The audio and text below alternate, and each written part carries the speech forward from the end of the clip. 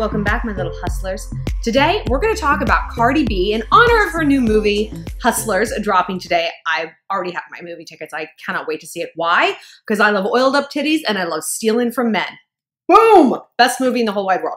So I also did a video today on Jennifer Lopez, and she's also starring in the movie, and how to like age gracefully and be still like super sexy and cool. But with Cardi, I want to talk about how to overcome a difficult upbringing and level up to be a bad bitch, right? Because that's pretty much what she's done. But first, before we get started, I want to remind you, if you have a love question of your own or about anything and want to chit chat with me privately, find me on the Instant Go app. My username is ShallonXO and click chat. Also, find me on Instagram at ShallonXO, where I let you guys suggest the next video topic and vote, and listen to my podcast, Girl on Top, out every place podcasts are found every Wednesday. Also, want to let you guys know that I did a little movie. My friend is a director, and so he cast me in his short films, and I am starring opposite Ron Jeremy, the king of porn. It's not a porn. It's just like a regular movie. But I mean, how many of us get to say we're in, this is my second movie I've done with Ron Jeremy. So I put the link down there. It's really cute. It's really funny. It's like kind of a spin on like genies and like sort of an Aladdin thing. But yeah, go check it out if you guys want to. It's really adorable. So Cardi B. Cardi is funny to me. I've done videos on her before, like her relationship with Offset, and I know you guys have asked for it. I'm like, yo, I did it already. But like, I don't think their relationship is like super healthy, because he like cheats on her relentlessly, and like every time he does, she just like gets another tattoo in his honor. Okay, I want to talk about her career and how she went from the ghetto to like the top of the charts, top of the box office. I mean, she's a bad bitch and she's a millionaire, a multi-millionaire. How did she do that? And how do some people not do that? Why do some people stay stuck in a difficult circumstance? And why do some people get up and out? The difference is attitude and focus, right? And it's also familiarity, but we'll get to that in a minute. So Cardi, like, if you guys don't know, she got her start on like, what, it was a Love and Hip Hop LA. I'm pretty sure it was the LA edition. But before that, she was a stripper. And what's the reason I like started to like her is because I remember reading an interview and she was talking about her stripping days. And she's like, I didn't care about nothing but money. I didn't have a boyfriend. I didn't go out and party. I worked, I hustled, I saved my money. That is all I did. And I was like, huh, that's exactly how you should do it. Certainly if you're a stripper, you got to get in, make that cash, save it, and get out. You don't want to be a lifer. You know, that's not great. But I was like, when you think about it, every single successful woman, no matter what they're trying to overcome, has followed that same pattern. It's a pattern of focus, and it's a pattern of goals. And more so than that, it's keeping yourself either surrounded with people who are also of the same mind, or if those people aren't available in your environment, you shut yourself out. You become your own focus group, your own environment. You put yourself in your own bubble. And yes, it is lonely. Yes, it is isolating, but it is effective. So you have to ask yourself, what are you going for? Do you want to do something that's hard now for the bigger payoff of your life? Or do you want to kind of go with the flow? I just realized, yes, my bra is out. So this is the only black bra I have. I realized I've like lost 3 bras. Who loses bras? Well, probably a hoe. I probably like left them at a boy's house. But like, and this dress just comes down a little too low, and I keep tugging it up, and I'm like, you know what? We're talking about a movie with strippers. Let them out. I don't care. I don't care. They're not going to look like this forever. Girls, we're doing it. Sorry. I'll put a t-shirt on the next one. Maybe. So yeah, Cardi was in an environment that I know a lot of people are growing up in, where it's like there's this cycle of poverty, and that poverty is typified by being inelastic. You know, I am lucky enough the way I was raised. I mean, you know, the situation that I was born into. I'm from the suburbs in Irvine, California, in Orange County. It's one of the nicest places in the world. My life is therefore very elastic. I would have to make like 10 catastrophic decisions. Start doing drugs and stick with it. Alienate every single one of my friends. Get fired from a job. Alienate my family. In order to end up like really, truly in poverty with not a lot of ways out. You know, a lot of people aren't that lucky. They maybe only have to make one mistake. They maybe only have to sleep with one douchebag, and they get knocked up, and their community, their environment, their resources, their health resources and financial resources. It's like, well, you can't get an abortion.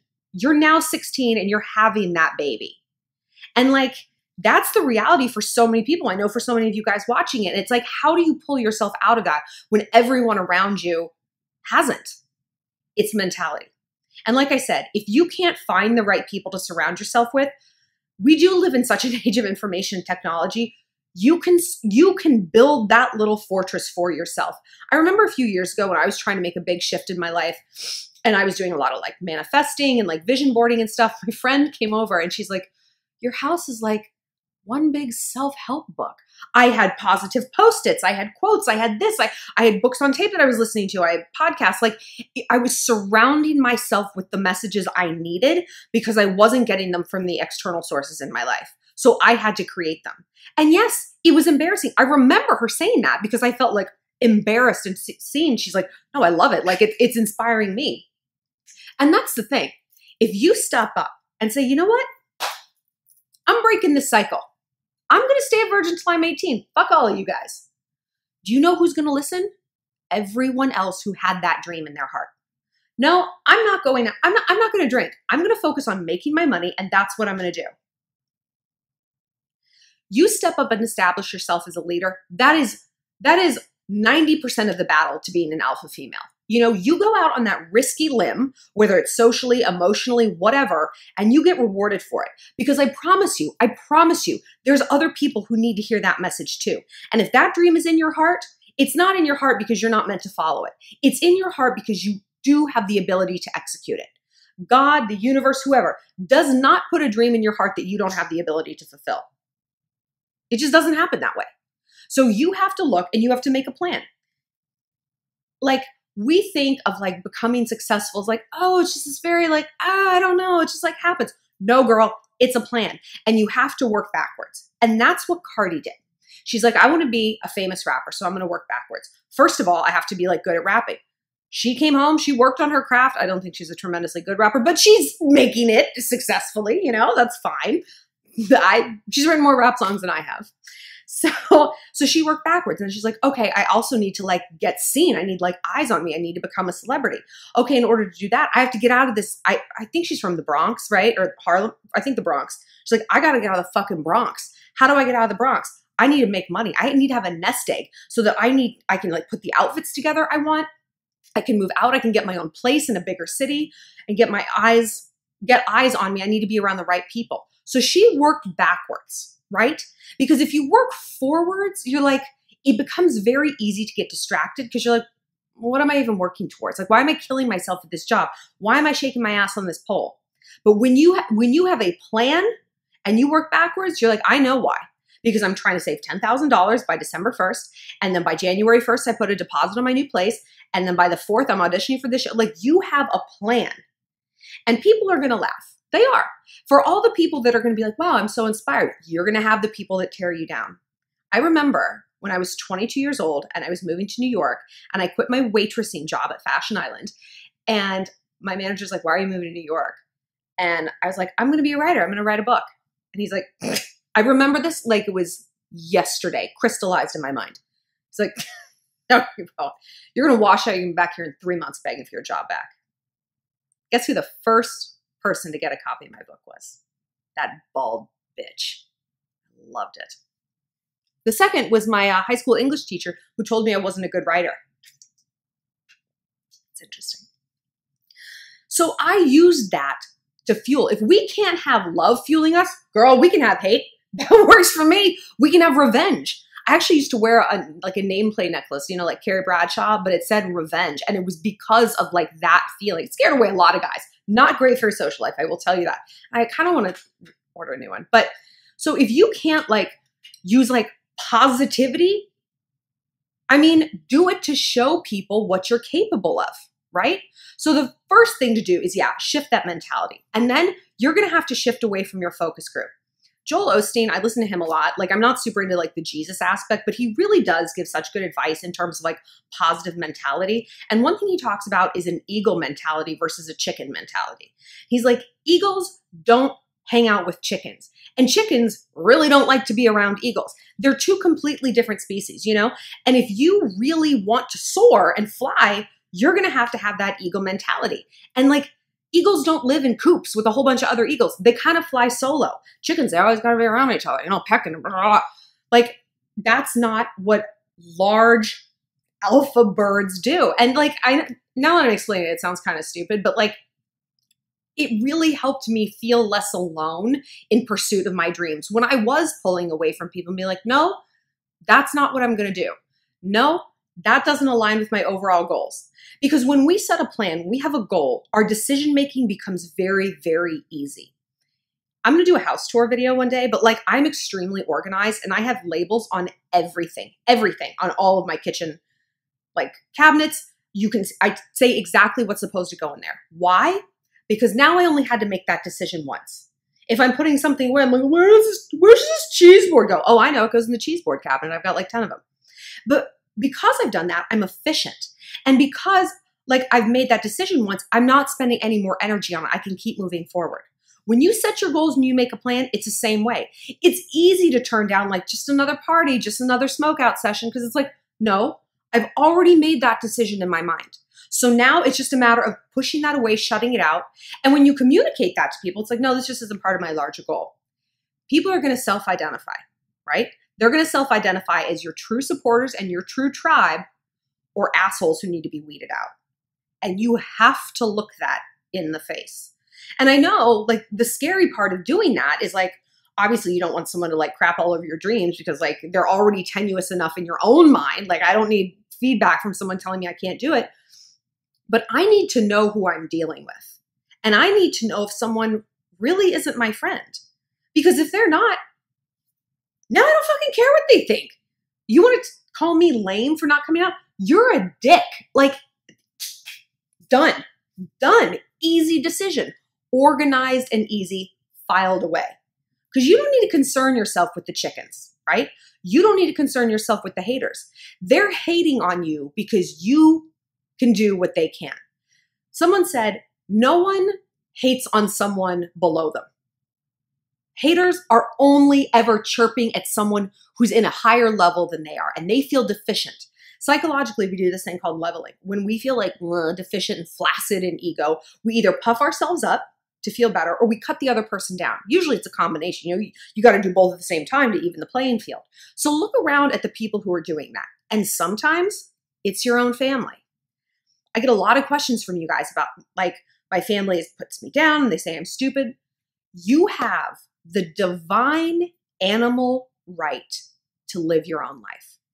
Nowhere else in the animal kingdom does a child stay aligned with their parents their entire life. It just doesn't happen. They are meant to fly away, to leave that nest. And you are allowed to do that. You are allowed to choose the energy in your life. And I know, I mean, it's hard. It's horrible. It's horrible. I like cut my father out of my life. I mean, he wasn't super in it to begin with, but when he tried to come into my life, I was like, no, I don't understand what it is I am supposed to get from this situation, you know? And at the time I was like 15 and I'm like, I got my own stuff that I'm dealing with. I don't need this compounded, you know? I mean, then he died like not long after that, which really messed me up, but that can be a whole separate video if you want one, sure. But like, I did at the time, like right after he died, I regretted like not having him in my life. But now it's like, no, that was going to be a distraction. That was going to be muddying my own emotional waters. And I had the right to say no. And that really did kind of set the tone for me in terms of like other people in my life. I'm gonna get upset.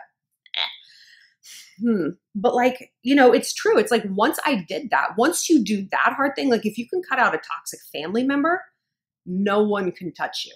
You are bulletproof now. In a way, like there's just no like heart left to break, you know? I didn't mean for this video to get sad. This is so weird. I'm sorry. But like, it's true. And I needed to prove that to myself. And you might also, if you have a sibling who's cutting you down, a cousin, a mom or a dad, like you have the right to say, I'm opting out of this. If that's the way you want to live your life, negative, stuck, toxic, okay. but I don't have to be around it. Because what does that get us? There's no award at the end of your life for like champion martyr. Like there's no award. You just wasted your life. For what? For what? But I know that it's hard to have confidence if you've never felt it. It's like, one of you guys submitted that question to me. It's like, well, how do I fake confidence if I've never felt it? I'm like, that's true. So here's what you do. I was watching actually this like TED Talk kind of thing that one of you guys sent me. Hi, Emma. And it was about like dating and who we choose to pair up with. And the guy was like, you know, people don't actually, they're not actually going for happiness. People are going for familiarity. And what is familiar is not always positive. You know, if you dealt with someone toxic or a toxic family member or something, like you were pulled back towards that, you know? And he didn't talk about how to fix it because he didn't know, but I know. So the way we fix that and to pull ourselves towards something more positive is to create that familiarity now in our lives. Okay, you had a toxic parent who told you you couldn't do it. You weren't going to amount to anything. All right. We're going to start small in our life now. We're going to set small goals for ourselves and we're going to meet those goals. And every time we set a goal, we puff up a little bit more. We stand a little bit taller. We realize what we're capable of and it makes us want to be capable of more things. It makes us want to tap into that more. It's like we've seen a tunnel and we're like, how far does this go? Let's go explore. And then we surround ourselves in our own life, in our own bubble, because maybe we're going to have to isolate a little bit. We surround ourselves with that feeling so that that is now familiar to us. Oh, I know what achievement feels like. I feel it all the time. Oh, I know what self-control feels like. I flex that muscle a lot. So then when it comes time to choose a partner, well, of course I'm going to be drawn towards that. I already feel this. And it's, of course, it's tempting to backslide into those negative tape loops that people have taught us that have been ingrained within us. But that's the demon. That's what I call it. It's like, that's the devil talking to you. That's the demon. That's the sad. That's the broken. And that is not something we have to listen to. And even just taking that sort of like step back in the perspective and be like, this is the demon talking to me. It detaches you from it enough that you can power it. Like it takes the power out of that voice, right? It's like, oh, well, this isn't how I organically feel about myself. This is the demon whispering in my ear, right? Like waking up with a hangover. This isn't how I feel. This is the hangover. You know, I don't just naturally need to sleep for like 12 hours in the middle of the day and throw up twice. This is the hangover. You know, you can have an emotional hangover from traumatic things in your past. But hangovers pass. You can work through a hangover. And the same is with your issues and trauma. Get into therapy. Get into cognitive behavioral therapy. Find a good cognitive behavioral therapist, because cognitive behavioral therapy, it gives you like real world tricks, like mantras to say to yourself, like behavioral switches to make to feel better. It's not just like psychoanalysis where you're like, blah, blah, blah, blah, blah. So you're going to get more bang for your buck. And there's a lot of like free services. So look around. There's a lot of books on this. Read books by Martha Beck. She's awesome. She writes for Oprah's magazine, and her stuff is very like actionable. It's like write a list, blah, blah, blah. Read Dr. Phil's books on toxic family. I swear to God, they're so good. They're so good. I'm actually going to start a book club with you guys. Shalliterature is coming soon. And I think that's going to be on the list, because we can all use a refresher course into how to like dealing with toxic, whether it's family or just anyone toxic. I mean, but we have to start with family because they're going to have the most pull, right? They've got the most influence. They know how to push all the buttons because they installed them, right? So if, like I said, if you can deal with a toxic family member, a toxic environment and upbringing, you are bulletproof. And to take it back to Cardi, look at everything she's achieved because she had that ego mentality. She looked around and she's like, I'm not like these chicken girls. And you know, I don't know much about her family structure, but like maybe that came from her family, maybe not. Maybe she just heard the dream inside of herself and decided to listen. Because there's one speaking to all of us. And we can deny it, and we can deny it, and we can deny it, or we can listen. Because at some point, every single successful woman realizes the exact same thing. At some point, it's easier to just go after your dreams than to exhaust yourself by running away. For more, click like and subscribe. And like I said, connect with me on Instagram. I don't show my boobs quite this much, but you know, maybe I'm going to start. They're looking pretty good lately. Follow me on Instagram, at ShallonXO, where I let you vote on the next video topic. And be sure to listen to my podcast, Girl on Top. And like I said, check me out in that new movie, link right down here.